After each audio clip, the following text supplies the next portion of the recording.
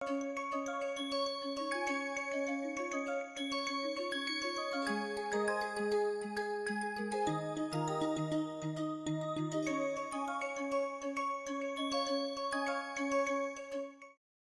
right, so let us start looking at the change of variables. So, we saw yesterday in the previous lecture that in R 2 there are Cartesian coordinates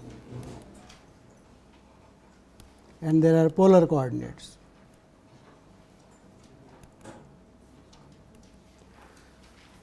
So, for a point P with Cartesian coordinate x y, the polar coordinates are r and theta, where the relation is x is equal to r cos theta and y is equal to r sin theta.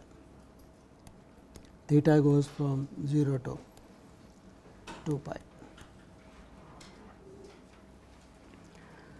In R 3, we had 3 coordinate systems, namely Cartesian, and then we had cylindrical, and then we had spherical.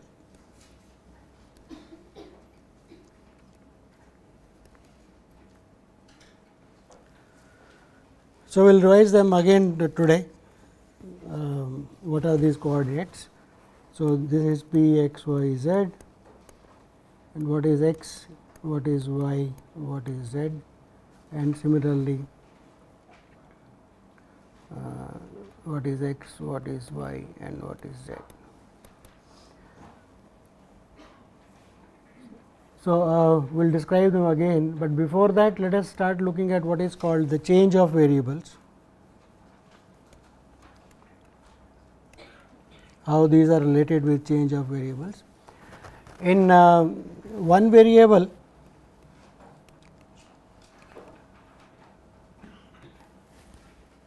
there is a chain rule for differentiation, which says that if we have a composite of functions f of g x, then its derivative is f dash at g x into g dash of x, right. So, that gives you a change of variable formula for integration.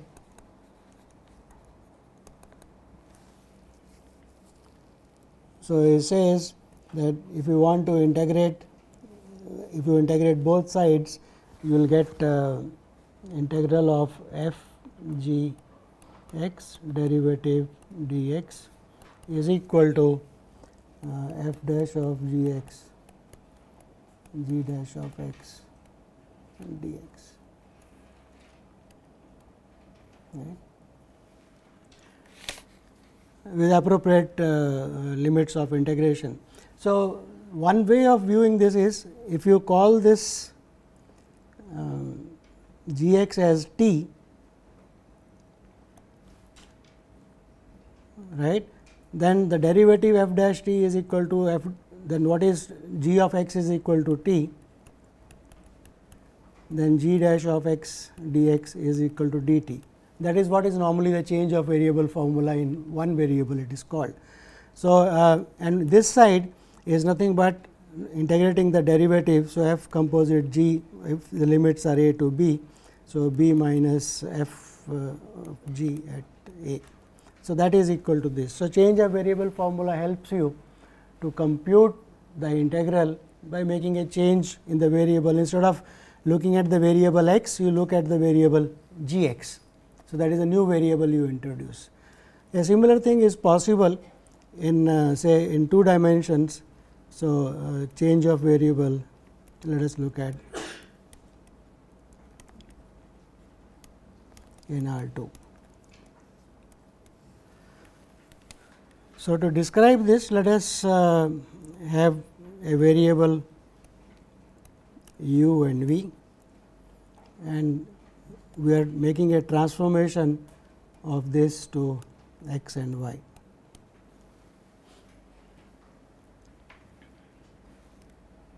So, there is a domain here and there is a transformation which changes its to some other domain E. So, call it as D, call it as E. So, what do I mean by this transformation? It is a map from R 2 to R 2. So, G is a map from R 2 to R 2.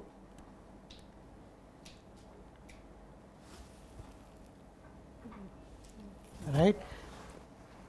For example, U and V. Okay. So, G is a map. So, it is a vector valued map because it is in R 2. So, it will have two components. So, G will have components, let us say G 1 and G 2. Okay. That means what? That means G of U V is equal to G 1 of U V, G 2 of U V, right, where G 1 itself is a function from R 2 to R, and G 2 also is a function from R 2 to R. See, for every point U comma V, okay, so let us write U comma V, that goes to G of U comma V, that is a point in R 2. So, it will have two components. This is the first component, that is the second component. So, each component is a function of the point U and V. So, they are functions of two variables. Okay. So, now for example, you can have if you like in the mind, you can keep an example r theta goes to, right. So, what is G 1? That is x is equal to r cos theta and y is equal to r sin theta. So, this is G 1, this is G 2, right. So, polar coordinates representing something in polar and Cartesian, that relation can be thought of as a transformation from polar to Cartesian or Cartesian to polar, either way it is okay, because it is a 1-1-1-2 map. So, in general we will have a transformation G from R 2 to R 2. So, in the domain the variables will be denoted by U V, and in the range we are denoting it by x y. Okay. One would like to know, if I make this transformation, a domain D changes to a domain E, what is the relation between the area of G and area of D and area of E? What is the relation between the two areas when you make a transformation? Okay. So, to do that, let us imagine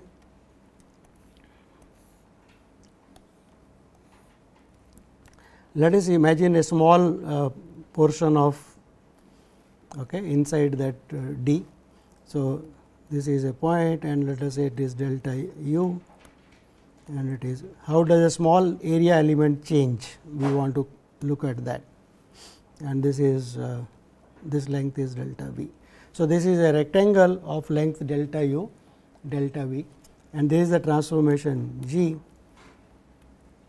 We want to know how does it change. So, it will change it to some kind of area like this. Okay. So, what is the relation between the two areas? So, this is x and that is y. So, let us think it of as a movement. At this point you are travelling in the direction of u by distance delta u, right. So, when you transform it, this is what you will get, and this upper one will be transferred here, and similarly this side will be transferred. It is image of the small portion. We would like to know what is that area. So, we can think of this small portion on the right hand side in the xy plane to be a parallelogram. Okay. And to find the area of a parallelogram, if you know what is this vector and what is this vector, then the cross product will give me the area of the domain generated by the two vectors. So, what is this area? Now, this is not going to be a straight line, but for a small portion we can assume it is a line. And how will you move? As you move in du. So, let us call it p q r s. If you as you move on p q, right, you are going to move here along a b, right, and the distance you are going to move in the domain is delta u. So, we want to know what is the rate at which you are moving along in the direction of a to b.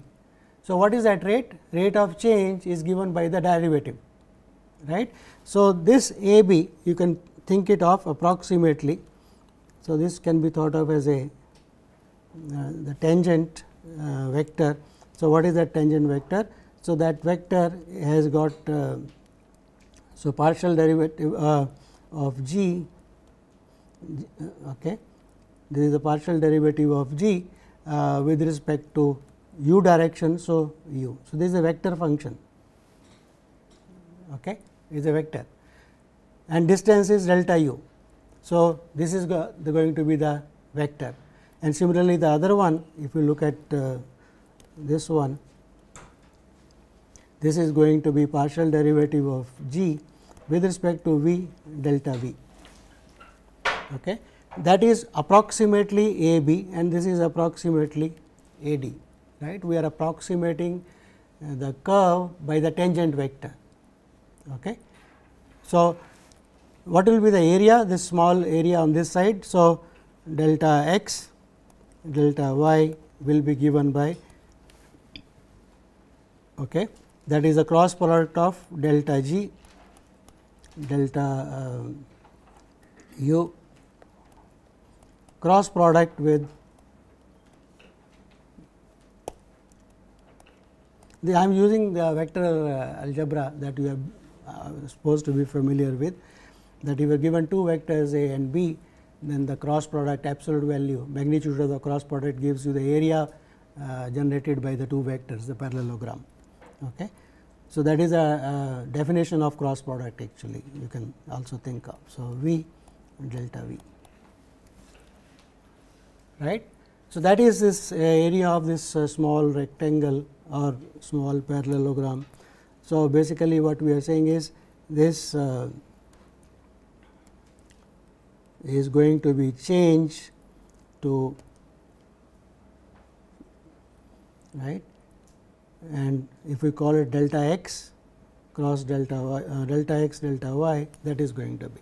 What is this equal to? Let us just compute. So, how do you compute that? Oh God. So, what is this equal to? Cross product. Okay. So, let us first write what is delta g delta u. So, that is delta, first component is g 1, okay. G has got two components, right, with respect to u I plus g 1 g 2 with respect to u, and that is j, right. These are the components, this is a vector differentiation. G has got component g 1 and g 2, partial derivative of g 1, partial derivative of g 2, and similarly this one partial derivative of g 2, g 1 with respect to u I do not have to write the bracket. So, delta g 2 with respect to v. So, this is with respect to v of j. Then what is this cross product? How do you get the cross product of two vectors? So, that is I, j and k. The components, partial derivative g 1 with respect to u, partial derivative of g 2 with respect to u. Third component is 0, because we are in the plane, and so delta g 2 delta of g 1 with respect to delta v, delta of g 2 with respect to delta v, and then 0, right. So, when you expand this, what you will get is the norm of, we want to compute the norm of this, okay, that is a cross product. So, we want to compute the norm of this. So, when you compute the norm and simplify, you will get this is nothing but, so delta x, delta y. So, this thing comes out to be these are scalars, delta u, delta v, these are scalars. So, they will come out. So, delta u, delta v, and you will have partial derivative of g 1 with respect to u, partial derivative of g 1 with respect to v, partial derivative of g 2 with respect to u, partial derivative of g 2 with respect to v. And this is the absolute value of the determinant. So, you should have a there is a you should have absolute value of the determinant, absolute value of the determinant, right. So, we expand it with respect to I j, find out the norm of that vector. Okay. So, that simply comes out the absolute value of the 2 by 2 determinant, because there are zeros here, right. So, when you expand, you will get only one component. Is it okay? Delta g 1, delta g 2, okay, minus. So, that is the determinant coming here. So, this quantity becomes important. So, the small area element in the transformed thing is scaled up according to this factor. Like in one variable, what was the scaling? In one variable, the scaling is g prime, right. Here in two variables, both the components contribute, and that is the scaling. So, you get delta x, delta y is. So, this quantity is called the Jacobian of the transformation g at that point, whichever g at that point, right. You are looking at a point. So, this is a point, at a point you are looking at. Okay. So, basically the idea is small element is transformed like this. So, if you want to look at the full integral, right, that will be limit of the small elements, right. So, that will give you the change of variable formula. So, let me write the change of variable formula to be. Okay. So, in general, so this is called the Jacobian, which we defined just now. So, Jacobian of the transformation g with components g 1 and g 2. The first row is partial derivative of g 1 with respect to the variable u, partial derivative of g 1 with respect to the variable v. So, first row is with respect to g 1, 2 variables, g 2 with respect to 2 variables, determinant of that is called the Jacobian. Okay. If you want the area, right, that is always a non-negative quantity. So, you have to take the absolute value of that. Okay. So, now let us for a small element, we have seen how the change looks like. So, if you put the small elements, area elements together, we have what is called the change of variable formula. So, it says let u be an open set in R 2 and G be a map from u to R 2. So, that is, keep in mind that picture. So, G, so this is the domain, and G is a map from A to A. We are assuming this is open, okay. It is an open set. So, that you can have increments in all the directions, that is the basic idea. Okay. The G has got components G 1 and G 2, right.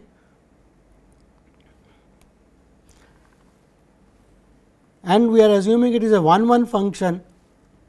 This transformation is a 1-1 function, right. Otherwise, everything can collapse into one point possibly. The areas can get merged, right. If the g is a constant function, for example, then everything will get merged. G 1 is constant, G 2 is constant. So, we want the transformation should be such that from u to v to x y you are able to go and you are able to come back. Similarly, like in Cartesian coordinates, you are able to go to polar coordinates, and from polar coordinates you can come back to Cartesian coordinates, right. So, it should be a 1-1 map. Okay. Otherwise, there is no meaning of saying how does the things change. Okay. Both g 1 and g 2 are continuous partial derivatives. That is just to say that when you multiply by this kind of Jacobian, everything is continuous and you are able to integrate. So, that is a mathematical condition you have to put, that partial derivatives are continuous of both components g 1 and g 2. So, with these conditions, so this is what the picture looks like. A small element goes there, G is the map. So, what does the statement say? It says, if you want to integrate the function f over a domain D in x y plane, x y is the range, right. There you are integrating a function. So, it says you make a change of variable, call x 1 as g 1 of u v. So, you transform the variable x to u and v. By the transformation, x is g 1 of u v, y is g 2 of u v. If you make that transformation, then this function will be a function of the variable u and v. So, we are saying how does the integral of f over the domain D in x y plane looks like integrating this changed variable thing in the u v plane, right. So, for that first you have to transform the region D. How does the region D look like in the u v plane? So, see if that is E. Okay. Then you have to multiply small element du dv by the Jacobian, absolute value of the Jacobian. That is what we saw. So, what it is saying is that this dxy, the small element, area element, changes to Jacobian, absolute value of the Jacobian times du dv. That is the magnification that is coming. In one variable it comes g dash, in two variables it is a Jacobian of that transformation that comes. Okay. So, one can think of Jacobian as the magnifying factor, the small area dx dy, that is getting magnified as Jacobian of u and v times the changed area, okay, times delta u delta v. Okay. We can extend it to domains where known overlapping and so on. I think the best thing is to look at some examples. We will come to polar coordinates also.